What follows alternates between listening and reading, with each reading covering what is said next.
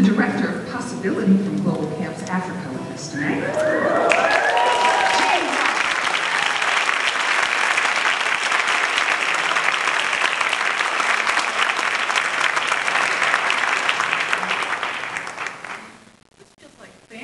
Been here for 2 days and it feels like family. This family yesterday and a new family today. Thank you for participating. I love the dancing and the singing. First of all, I'd like to greet you with Sekalele, which is a kosa for blessings to each of you. We have about 14 or 15 languages that are spoken in our camp, kosa being one of them. The most prominent language is Zulu, and so it's been fun to learn a little bit of the language. I forget it as soon as I get back home. But I wonder if you all would do me a big favor. One of the things that the children do in camp, constantly we have feedback, and the counselors are saying, is it all okay? Is everything okay? Is everything good? And the answer to that usually is ching ching. You put 2 thumbs up and you go ching ching. Now I think we need some feedback to these ladies tonight who have been dancing. And I want to say, is everything good? Ching ching! All right, thank you. Thank you. Briefly, I want to touch on the need, and I don't think that there's any surprise to you all about what the need is. There's about 11 million AIDS orphans in South Africa right now. In a few short years, by 2010, we expect to have 20 million AIDS orphans. And these are 20 million children that are being raised without love, without boundaries, without someone caring for them, someone teaching them, someone guiding them. They're hungry, they have no place to sleep, they resort to crime to be able to survive. And I think leaving a legacy of 20 million children without that kind of love and guidance and support is just not right. And I think all of us throughout the world owe that to those children and owe it to our children and our grandchildren to do something about it. Let me give you a little bit of background about Global Camps Africa. And I tell you the background because I think it shows a lot about the power of one. This AIDS pandemic is so huge that we're just daunted by it. What can we do? There's nothing we can do. And there was a man that was in Reston, Virginia, and he was an attorney by profession, and he'd been in the Peace Corps in Ethiopia in the early 60s, and he always wanted to get back to Africa. And at 62, he said, I'm turning in my ticket, I'm going to quit being an attorney anymore. And I have to say this, he's not rich by any stretch of the imagination, except for that he has tenacity and he has generosity. But what he did was he turned in his ticket, he's not going to be an attorney anymore.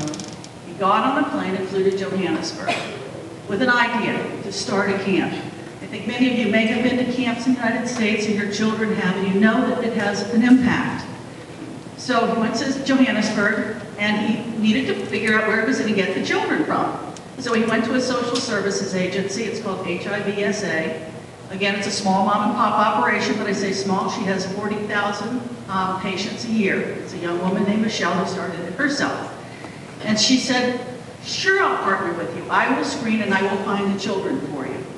So he has the place to get the children. So he goes to Johannesburg University and he talks to them and he says, can I have some of your college kids and I will train them to be counselors? And they said, sure, that sounds like a great idea. So he brought in a world-class trainer to train the counselors. Then he got in the car and drove around the countryside.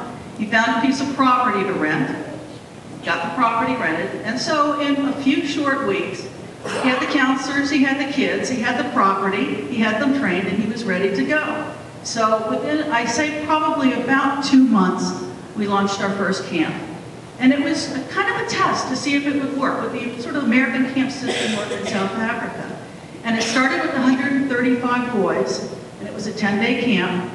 And it's based on the United States camp system in that they have swimming and activities, adventure, and a lot of things where they kind of pull together as teamwork. But the one key that we have that's different is we have life skills education, and we teach them how to protect themselves.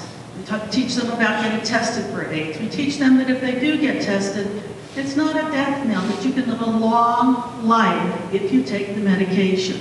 There's a lot of discrimination in South Africa. People do not want to get tested because if they get tested, they have to take the medication. And if they take the medication, then people know they have AIDS.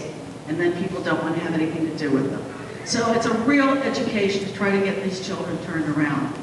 But I will tell you, because I've been to camp several times, in 10 days you see a massive turnaround. It's just amazing. So to me the story is, that was, in 2004 was our first camp.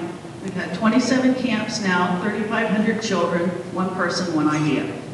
So I say, it is possible, there are things that we can do.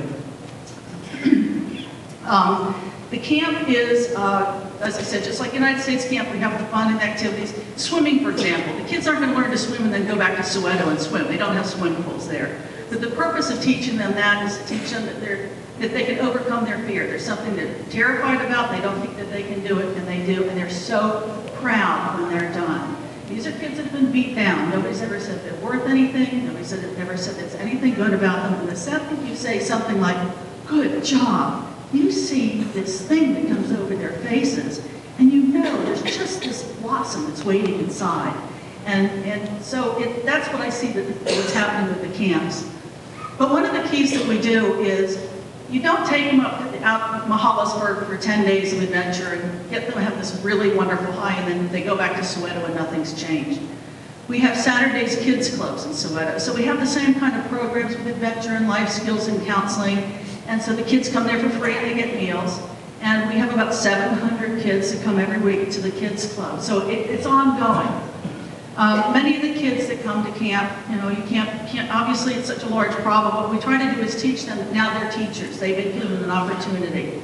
So they go back and their role, their job, and they understand this, that they know that they've been given a chance, and they really accept the fact that they're going to go back and they're going to teach what they've learned. So that's a really beautiful part of the lesson. I have a letter that I had some letters. The children wrote letters to you all. And we had some, tried to go through them last night, and we'd say, oh, that's a really good one. And then I'd read the next one, and we go, oh, that's a really good one. And we went through about 15 of them. I know I couldn't stand up here reading all of them, so we just picked one. And this is a camp. Our campers are from 10 to 15 years old, so it would have been somewhere in that age group. And this is a note, actually, that the camper wrote to, they call them Bocellis, that's the counselors, the camp counselors. But to give you an idea. Camp Sizanani, oh, by the way, they drew art with it as well, so they get your little artwork. Camp Sizanani gave me love and hope I never got before Camp Sizanani. Camp Sizanani is a dream fulfilled. Camp Sizanani is my hope. Thank you, Bocellis. You became more than strangers. You were to us mothers and sisters. You loved me even before you knew me. You loved me for me. You taught me that with love, passion, hard work, and determination, all is possible. Thank you for your wonderful food. It was tasty and very healthy. Thank you for giving us hope. Thank you for the sponsors for making this camp possible. Though I don't know you by name, I am boldly saying, you are my hero. That's the children. So I just wanted to be able to sort of send the message of what it's like, what it feels.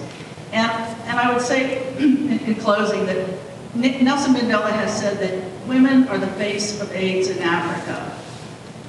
And I'd say let us unite with the beautiful music of Hilde girls tonight and use the universal language of music to sing out our message of healing and hope around the world. Let's sing for the beautiful children of Africa. Let all of your voices be heard. Sing, my sisters, sing.